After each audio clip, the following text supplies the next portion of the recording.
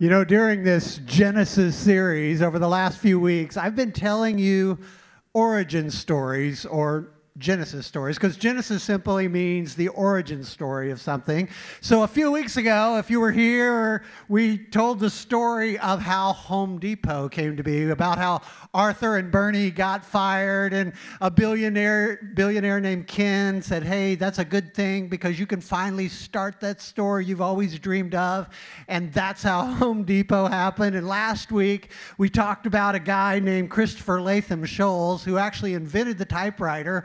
And I told you the story of how he collaborated with a guy named Amos Dinsmore because the little hammers on his typewriter kept getting stuck. And so they sort of had to mix the keyboard up where those letters that we use normally side by side wouldn't come up at the same time. So they basically scrambled the keyboard and created the QWERTY keyboard, and that's why you and I can't text. So we've been telling origin stories all month, and today is no different. We're going to tell origin stories, but they're going to be a little different in the fact that we don't know all of the names. I was thinking of that this week. I lost my razor knife, pretty important if you're a painter, to cut plastic and tape. And so, fortunately, I have a van stocked with the things I'll need. And so I went out to the van and I picked up a razor knife just like this. And then it struck me that you need a razor knife to open a razor knife. And so I had this thing like stabbing it with screwdrivers and pretty much Mike Tysoning it. And it was like this comedy of errors trying to get this knife open. And I was like, I would like to meet the guy. Not who created the packaging. I understand, like, everybody has a job, and someone had to create this packaging so it wouldn't be stolen. But somebody stole these, right? Like, somebody is responsible. Someone is the genesis of the reason why we can't buy an item, even a doll or a knife or scissors, or for some reason, what is it with razor blades? Like razor blades, you have to go to like a shark cage and, like pass through the body scanners and get wanded, or maybe I go to the wrong store, but I don't know, like for some reason, like someone stole so many razor blades that it's impossible to buy razor blades. And that happens all the time, right? Like I buy a lot of earbuds. I'm always like ruining earbuds or losing earbuds. But earbuds are so annoying to buy because it's sort of like, I don't know why I realize it's sort of like a drug deal from Scarface. At a certain point, you're like, hey, do you have the key? I'll meet you back there. I need the item. Do you have the key? I mean, it's weird. And finally, you get the guy with the key who meets you behind the thing, and you get the earbuds. But I was thinking, like, someone had to start this. There's a genesis of this process. There's an origin story of the person who stole so many earbuds. And here's the thing about it. I was thinking about this. Like, there's always someone who ruins it for everyone, right? Like, there's always someone. If we trace things back, and I've been talking to people this week, and I realized, like, if I handed you the mic this morning, every one of you would have a story from your work or maybe your house. That would probably get awkward. But, like, we used to be able to do this, but now somebody spoiled it for everyone. Like, we used to just be able to take days off when we were sick. It was just sort of a trust thing. And then that one guy, he missed every week. So now we have to bring a doctor's note. So I have to choose, like, am I going to go to work sick, or am I going to actually go to the doctor, which makes me sick? Like, I don't know. It's weird. Like, every one of those things in life that's sort of difficult. How did that law get passed? How did that razor blade get in the shark cage? How come that I can't open my kids' toys on Christmas morning because they're so difficult to unwrap? It's because someone stole something, someone did something wrong, someone, just like your mom used to tell you, this is why we can't have nice things around here, someone ruined it for everyone. And we've all got examples of that in our life. Like, hey, the teacher used to be pretty cool about letting us turn in stuff the day after as long as we were gone that day, but not anymore because that one guy would miss every time. And it's like always that. Now, here's the thing about the Genesis story in the Bible, because we've been talking about that too. Genesis, the first book of the Bible, is just the origin story, and it's got numerous. It's actually not one origin story. The first week, we talked about the origin story of sort of the earth and everything around us. And last week, we talked about the origin of humans, of man and women, how the Bible says that came to happen. But it's another origin story that we're going to talk about today, which is basically the story of who ruined everything for all of us. And even though this morning I can't tell you like who caused this travesty, you know, why I can't get my knife out of the package. I can't tell you the first guy to steal one of these. But the Bible actually like points fingers, names names, like, and it tells us this. It says, yes, Adam's one sin.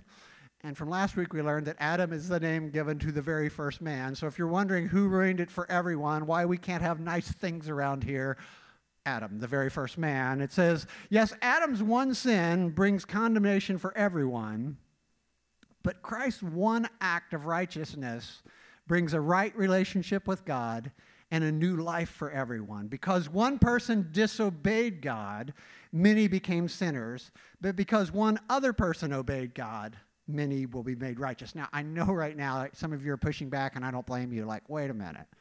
I wasn't there. Like, if Adam existed, you know, you're telling me Adam existed, but you're also telling me that he did something wrong, and it's my fault, or it's changed everything for everyone. Now we have problems everywhere because of what one did. That's not right. That doesn't happen in real life. I don't believe it.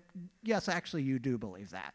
The problem is most of us can't even remember a time before something like that happened. I can give you one example some of you will remember. In 2001, a guy named Richard Reed, you know him as the shoe bomber, put bombs in his shoes and tried to take down an airliner. That's the reason, that's the origin story, that's the Genesis story of why you have to kick out of your Timberlands when you go through security at the airport. One guy put bombs on his shoes, and now, and speaking of airport security, some of us can remember before 9/11, 2001, when you actually used to kind of go to the gate with your family and how different life was then, but because of one guy or a few guys, everything changed for everyone. That happens all the time. Thank goodness in 2009, there was a guy, I can't pronounce his name, but we know him as the underwear bomber. Thankfully, he failed, or we would have to take off our underwear at the airport. And I think that would be, actually, I don't think that's true. I was thinking about that this week. These are the things I think of so you don't have to. Like, we probably wouldn't have to take off our underwear in line. It would be more like you would just go through this machine that gave you a wedgie. And if you, no, seriously, and then you'd get pulled out of line for the atomic wedgie. That's the way I'm fit. If you were in junior high, you know the atomic wedgie is much more thorough. Never mind, but that's sort of what I'm thinking. But one person can ruin everything for everyone, and we experience it all the time. Every law, if we kind of went back, like, why do we have this law? It's because somebody did that, right? And somebody, they're like, we got to make a law about that. And they make a law, and we just do other things. And we even try to make different laws, like hate crime laws. I don't understand them. Like, I've never met like a loving stabber. You know, the guy who's plunging the butcher knife into you is not going, I like you, but I just got to do this. You know, it's so weird. Like, we keep making more laws.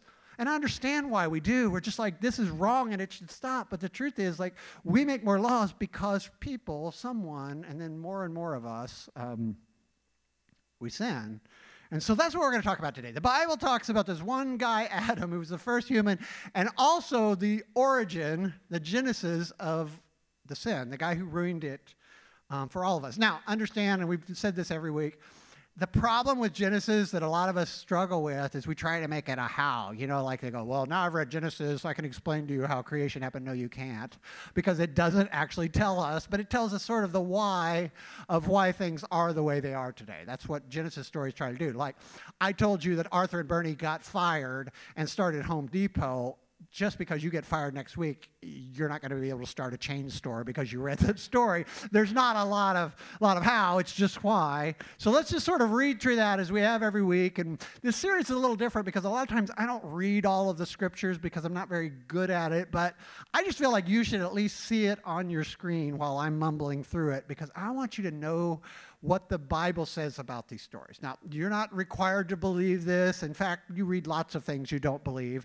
But I'm just telling you what the Scripture says, and then I'm going to tell you what I believe about it. And so I at least want you to see it, because a lot of times we think we know these origin stories, and we just don't. So Genesis 3 says this about the origin of sin. It says, now the serpent was the shrewdest of all the wild animals the Lord God had made. And one day... starting out with a talking snake right away, so hang on. One day he asked the woman, and that's the snake asking the woman, did God really say that you must not eat the fruit from any of the trees in the garden. So notice he says, you're not supposed to eat the fruit around here? What's up with that? And she says, of course we may eat the fruit from the trees in the garden. The woman replied, it's only the fruit from the tree in the middle of the garden that we're not allowed to eat. God said, you must not eat it or even touch it. And if you do, you will die. You won't die, the serpent said. God knows that your eyes will be opened as soon as you eat it. And you will be like God, knowing both good and evil. So the Bible says that the origin of sin is like a magic tree and a talking snake. So I just want to get that out there. Yes, I read that correctly. I understand that. Now, here's the weird thing to me. And I know you're like, what, the talking serpent or the magic tree? No, the weird thing to me is she didn't seem surprised when the snake talked to her. That's the weird. I don't know. I've always thought of that like, they had conversations before, because I'm telling you, like, if a snake came up and talked to you for the first time, you would be like, Adam, those mushrooms we are eating, I don't think those, maybe we should, I don't know, like, they had talked before or something, like this snake talked. It's weird. But I want to read to you something that you probably also didn't think of unless you're weird like me and you think about this stuff a lot. But here's what God said, and we read this last week, but I want to tie it into this. Here's what God actually said about the tree in the center of the garden. Because notice the snake came to her and said, so you can't eat any of the fruit around here? That sucks. But she's like, no, we can eat all the fruit except for the fruit in the middle of the garden, that one tree. And in fact, we're not supposed to even touch that. But I want to read what God actually said from chapter 2. It says, the Lord God placed the man in the Garden of Eden to tend and watch over it. But the Lord God warned him, you may freely eat the fruit of every tree in the garden except the tree of the knowledge of good and evil. And if you eat its fruit, you're sure to die. Now notice, I want you to catch this. Like, God just said, all the trees are open to you. You can take whatever you want. This is buffet around here. One tree. Don't eat it. Now notice he didn't say don't touch it, don't look at it, don't point at it. So what we have an example of is, since God didn't say this, obviously Adam, either Eve made it up, but I really don't think Eve made that up. I honestly think Adam told Eve, don't even touch it, right? Because that's what we do to our kids, right? That's the start of legalism. Churches do that all the time. They're like, you shouldn't get drunk, that the Bible says, and we all know that. Our bartender tells us don't be drunk and stupid, but what churches say is don't drink alcohol at all. And the reason why is for the same reason, like if you never drink it, you'll never get drunk and stupid and get a DUI, so we're going to protect you from that. And then someone drinks it for the first time and go, well, that didn't make me drunk or stupid yet, and I didn't get a DUI, so you're wrong about that. But that's exactly what Adam said. Adam said, don't even touch it, Eve. Don't go near it. God said not to go near it or you'll die. And he sort of starts this story with false premise, and I call that legalism because we do it all the time. Churches love to do that. Parents do that. Don't go out in the street or you'll get hit by a car. Well, the first time the kid goes in the street and not hit by a car, you think you're lying, but the truth is, if you play in the street, you will get hit by a car. It'd be better to say, don't go out in the street because you're not old enough to, but we do that all the time. So anyway, another thing about this, and I'll just deal with this because all of us sort of struggle with this, is why God would sort of put one thing in the middle of the garden. And it's not even like he hid it off in like a locker somewhere. It says in the middle of the garden there's this tree, and he said, don't touch it. And all of us sort of struggle with that, and I think a lot of us kind of go, oh, well, God's setting them up, right? Because, we kind of say, well, hey, I've got kids. If I put okay, it doesn't even have to be kids. It can be me. Like if I put a plate of brownies on the coffee table and go, hey, you can have anything in the house, but don't touch the brownies. There's going to be some fingerprints in the brownies real quick because, that would be me. I would as soon as no one was looking, I'm paw print in. I mean, you saw me do that with a cake a few weeks ago. Like I couldn't resist. And so we kind of feel like God is sort of putting this thing in the center of the garden that people can't resist, and if we're being honest, and it bothers us because we're kind of like it's setting them up. It's like it would be sort of his fault, right? Like, why would God do that? So I just want you to, I'm not going to beat up on you if you feel like that, because I think most of us feel like that at some point. I just want to sort of offer you an alternative to think about that I've been thinking about a lot. Like, why would God do that? If we make it like that, like why would God put one thing out there right in the center and go, just don't touch that, not that one, you can't have that. He didn't say don't touch it, but don't eat it. Like everything else is cool. I realize that we do this all the time, and it doesn't make us a bad parent. Because in our example, in our mind, we're kind of like, oh, if my parents would have put one pan of brownies in the middle, or put some candy on the table and say, don't touch that, I would have definitely done it, because it'd just be impossible not to. But that's really not what God did, if you think about it. Let me ask you this, and I don't know what your parents were like. If your parents were like, I don't know, sociopaths who were trying to kill you, this is not going to work. You don't have good remembrances of your parents. Or if you're a parent who's a horrible parent, this isn't going to work. But let's pretend that we're good parents, or had good parents, or at least know a good parent.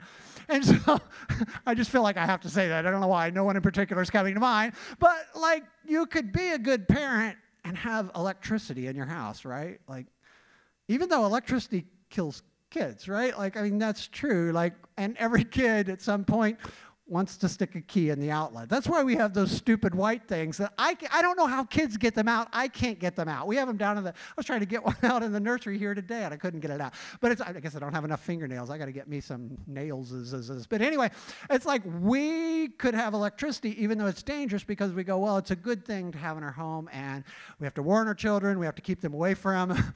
There's a legend in our family, the Record family, about the stupidest kid who ever lived. And this kid was in the bathtub, and his dad was a redneck and stuck a electric heater on the ceiling, which is kind of like the version of those cool heater lights when you get out of the bathtub. But he just like screwed an electric heater to the ceiling and ran the wire down the wall. And this kid stuck a pin in the wire while in the tub and almost killed himself and shut the lights out to the entire mobile home. And I was that kid. So I just sort of it's true. I don't necessarily remember it, I've been told, but I don't remember a lot of things now. That's just part of it. But I believe it to be a true story, because Mommy wouldn't lie to me. But and she said, my mom said that the thing that I said is, they came into the bathroom, and I was a little kid. I wasn't even in school yet. And there's like all the breakers blown, or it was fuses back then. The fuses are blown. There's like this safety pin sticking out of the wire going up the wall. And I'm just like all fried and freaked out going, I didn't do it, but nobody touched that. You know, like lying about it. But we can have electricity, right? What about steak knives? Like, you could, even if you're a vegan, maybe you need to cut something, turnip. I don't know what vegans cut, but like, you have sharp knives in your house, and you would go, well, that's not good for children to have, but it's important that we have it, or scissors, or how about a swimming pool? I mean, kids, I mean, I know I'm bumming you out. I'm like telling you infant mortality, and like, this is the reason why we don't have a swimming pool, not because we're poor, but no, like, swimming pools kill kids, like more than almost anything else inside the house you could have, or outside the house you could have. A swimming pool. How about medication? You know, all of us would go, yeah, we got some medication. We try to keep it safe, and we try to keep it away from the kids, but we don't like throw out all the medication house. But kids, so all of these things. What about the internet? As your kids get older, the internet will kill your kids. It'll kill us. Like, it introduces some of the most horrible, dark things that you could possibly be involved in. But we kind of go, it's important that we talk about safety. It's important that we watch this, but it's important that we have this because it helps us. Automobiles, my goodness. Like, I mean, I don't want to be mean, but you guys are all putting your children that you love in these metal death boxes and driving. I mean, I'm just saying. And then they're going to turn 16, and they're going to be the ones careening towards you in their metal death boxes. And so there's like a lot. My point is, lots of very good parents who love their children, who wouldn't want anything to happen to them, have things that are potentially dangerous inside their home. And we kind of go, hey, don't stick a safety pin into the extension cord while you're in the back. Well, we don't have to say that because kids are not that dumb. But we say to people, like, don't stick the key in the light outlet. And, hey, we need to check what you're doing on the internet because there's dangerous things out there. And, man, I'm going to have to ride with you a long time before I give you the keys to the Blazer. You know, we do all of those things, but yet these are dangerous things, but we love our children. So I don't see God, you know, he putting just something really, really wonderful and delicious that's just dangerous there and sort of daring his kids to touch it. That's not what happened. It was the tree of the knowledge of good and evil, which is an important thing. Like, all of us want that at some point, right? Like, all of us want our children, at least, we want them to grow up and know the difference between what?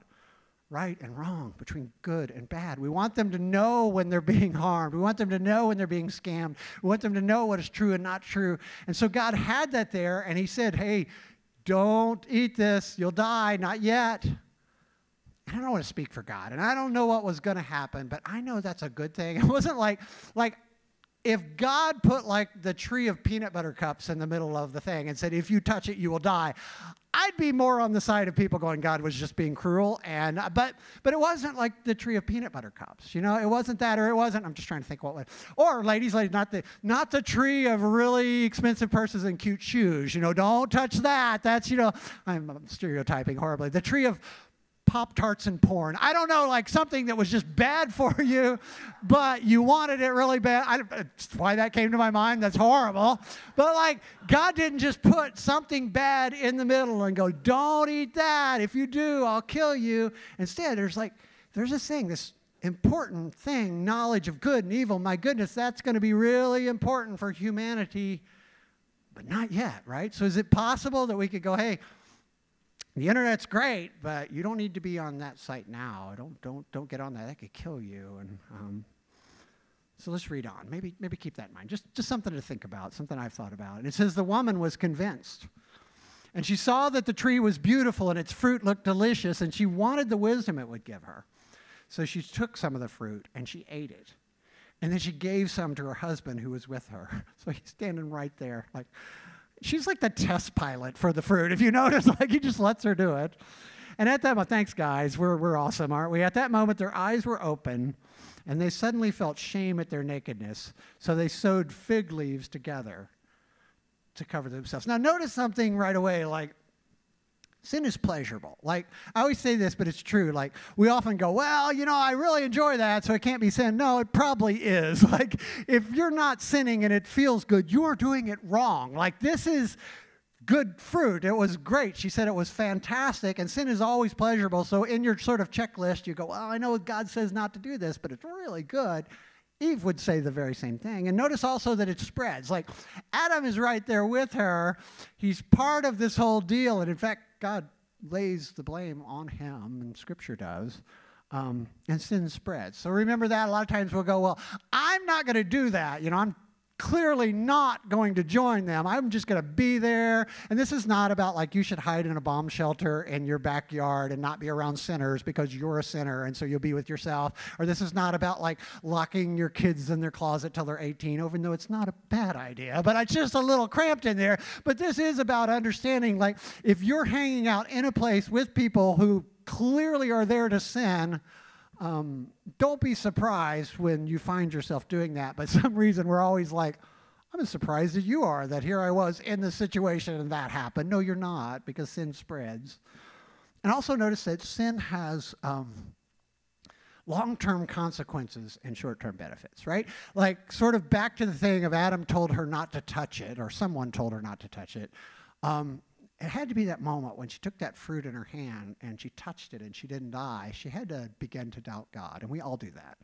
Like, and when she took a bite of it, and she's like, this is good, this isn't bad. I don't know what God was saying, like holding out on me. This is awesome.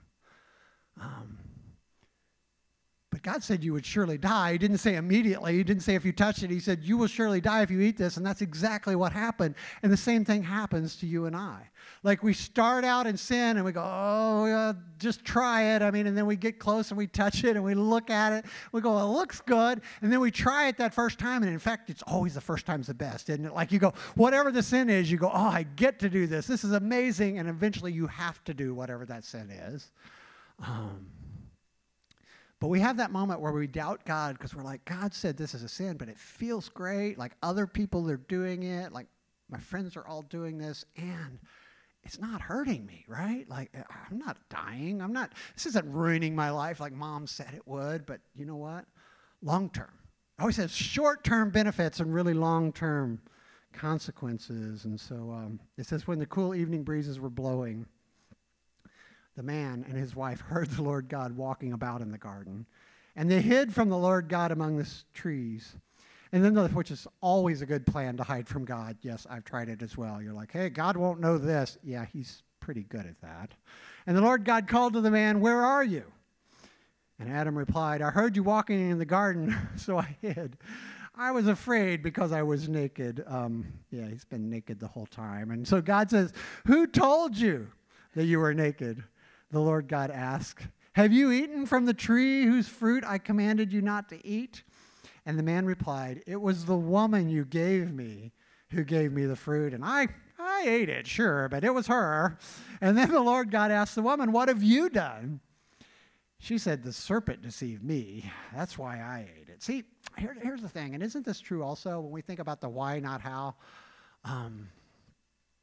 Sin always leads us to shame and then blame and then eventually separation. And you might be uncomfortable with me calling things sins. That might bother you. You might go, oh, I don't even believe in sin. Well, maybe you don't believe in sin, but you believe in sin because you've experienced this.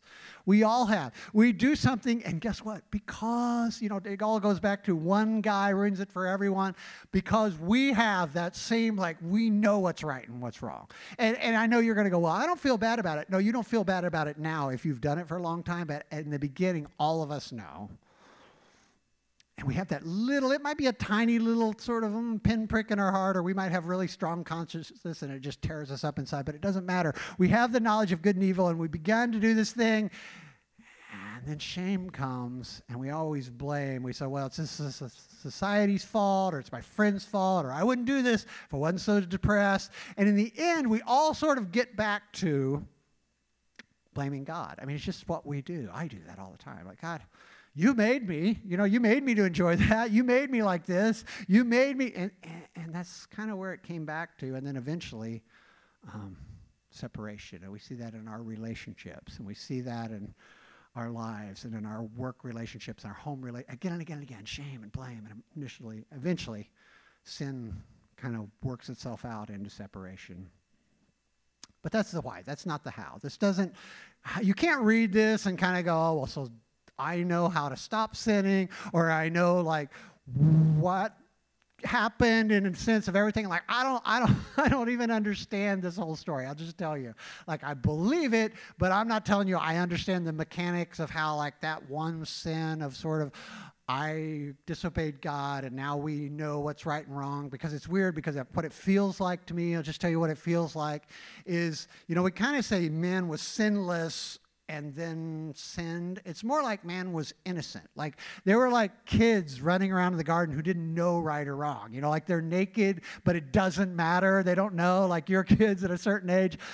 When they're little and you've got company over and they run out of the bathroom swinging a towel over, that's funny, and you're like, oh, they're so cute. At 15, that's deviant behavior, Don't ask me how. I wasn't that kid, but they run, it changes because they know at a certain point. And so in sort of why not how, I just want to read you what God said would happen to the snake and to the woman and to the man, and just kind of see if this tells us the why things are. And it says, then the Lord God said to the serpent, because you have done this, you're cursed more than all the animals, domestic and wild. And you will crawl on your belly, groveling in the dust as long as you live.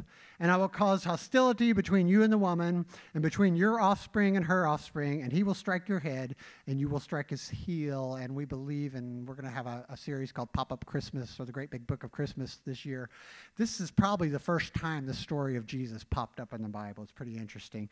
So secondly, what he said to the woman, we'll just kind of move through this, and then I want to kind of put it back together. Then he said to the woman, I will sharpen the pain of your pregnancy, and in pain you will give birth, and you will desire to control your husband, but he will rule over you. I don't want to see any elbows or poking, none of that. And here's what he says to the man.